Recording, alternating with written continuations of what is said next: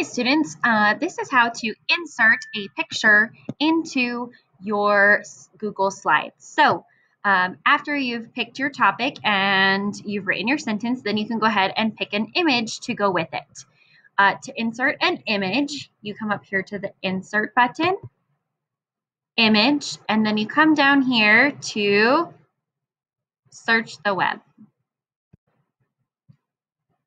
Over here, it's going to search Google Images. So say I did mine on owls.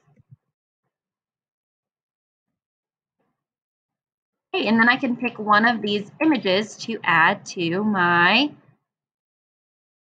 slideshow. I want to add the snowy owl. Once I select it, it'll have a check mark in the corner, and then I can click Insert. It's going to go ahead and insert it wherever it wants. You can move it around by clicking on here, and you should see the crosshairs. That'll allow you to move it around.